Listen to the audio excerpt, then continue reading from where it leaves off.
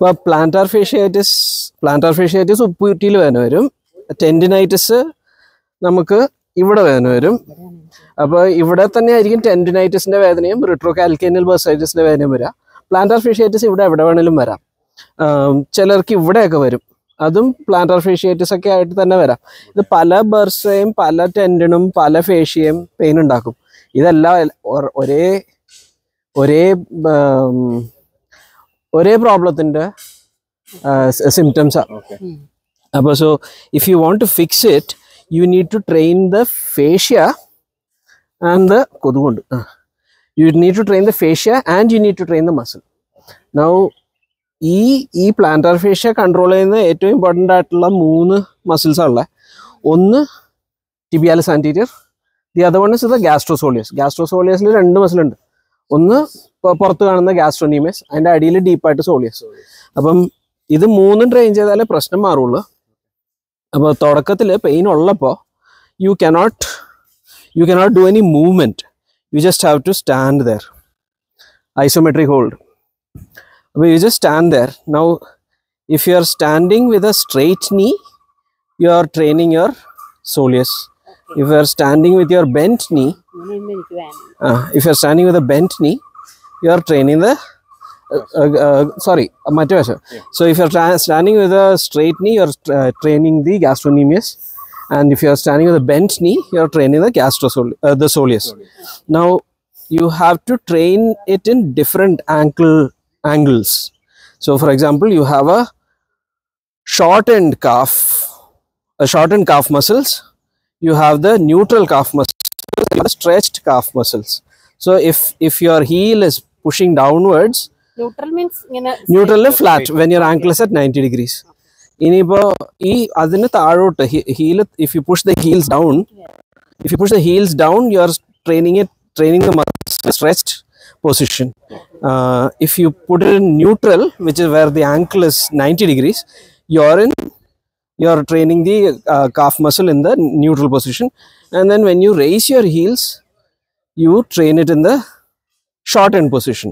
Now all of these positions need to be trained for the gastrocnemius and for the soleus. So you're going to do it with the straight knee and the bent knee, and you have to hold all of these positions for 20 seconds or so after the shivering starts.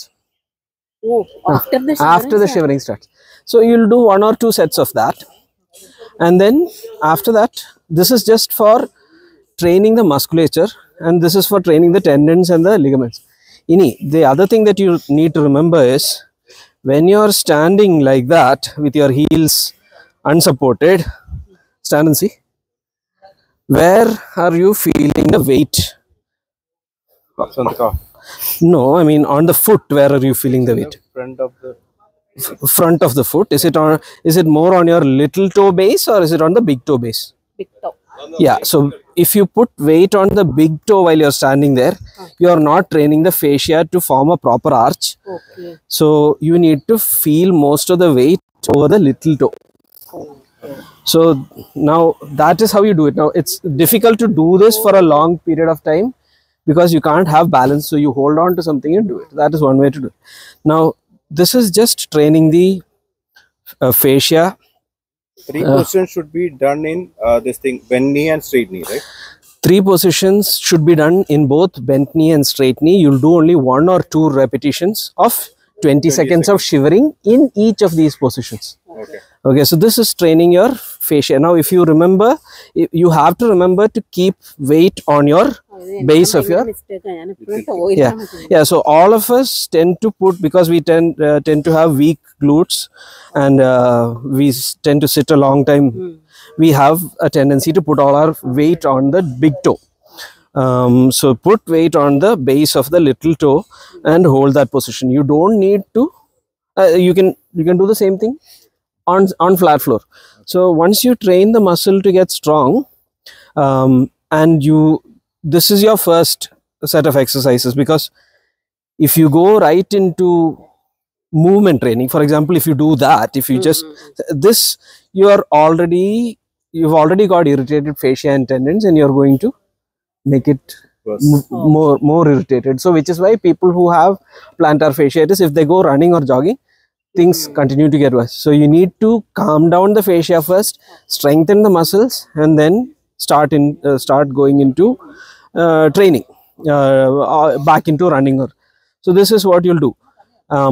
There's other methods, but this is how you start with. So isometric holds, bent knee, straight knee in 3 positions, shortened calf muscles, neutral calf muscles, and stretched calf muscles. Hold for 20 seconds. After the shivering starts, use something to hold on to if you can't balance. Okay. Yeah. Great. Thank you. Thank you. Thank you.